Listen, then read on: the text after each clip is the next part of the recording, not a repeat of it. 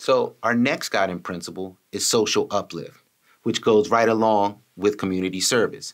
So the purpose of a society is to uplift all its members. What is the point of joining a society as an individual if all it does is take from you? Right now, we exist, specifically our people exist, in a predatory situation in relationship to our society. We seek to turn that around. So the point of our whole organization is social uplift, specifically for our people, but generally for all people. And it's about having compassion. You know, when we see someone down and out, we have nothing but negative things to say for the most part. But people can become down and out because they lost their job, because they got sick. Most of us is 1 or 2 paychecks away from being bankrupt ourselves. You know, we may have the fancy clothes on or drive the fancy cars. But again, all of that is predicated upon someone else's goodwill to give you a job. But our people don't create enough jobs to hire all of the people in our race who wants jobs. So social uplift is something that we hold dear. And when we talk about social uplift, we're talking about coming up with root solutions to a lot of the problems that cause people to be in social despair in the first place.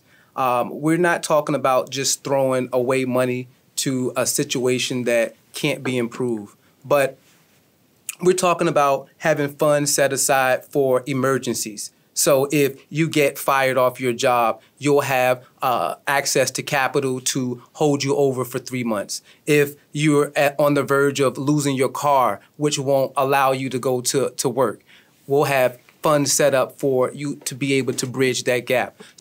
When we talk about social uplift, when Arki was speaking earlier, he was talking about, you know, the things we see every day in society.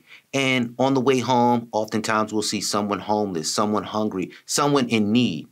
We oftentimes just walk right past this person and ignore them. What does that do to our spirit? What does that do to us as a people, as a society? So if we don't put this at the forefront of our mind that we want to do something different and be something different, then we'll constantly be looking away, and that chips away at our soul. I believe, and the Black Achievement Fund believes, that not just Black people, but humans in general are spiritual, good-hearted people.